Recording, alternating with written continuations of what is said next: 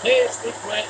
I'm in the middle of making some really hefty parts for this next video, and this is the first time I've really used a calculator to see what the max material removal rate I can get out of these tools. So we're just like, boom, making parts as fast as we can.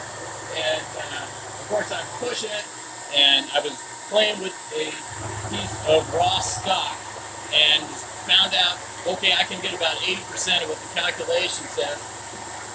But then as soon as I started actually cutting on the part, I wasn't able to grip the part well enough in the vise, and it just starts lifting it out of the vise, even though I had done all those calculations to make sure that the tool and the machine were running at their capability. I just missed out on the fact that, yeah, there's a whole other component to this. How well can you hold the part? And it forces you to back everything on.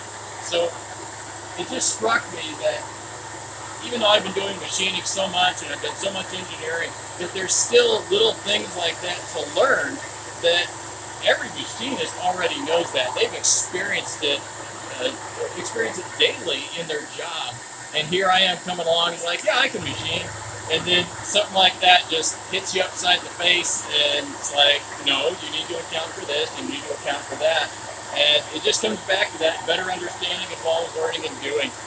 Until you get in here, get into the trenches, and are working on this stuff, there are just things that you're not going to learn.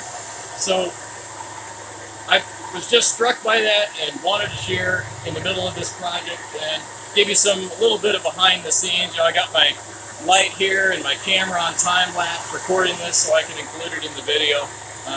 Just wanted to share that. Thanks everybody for watching the channel, and can't wait to share this next video. Ciao.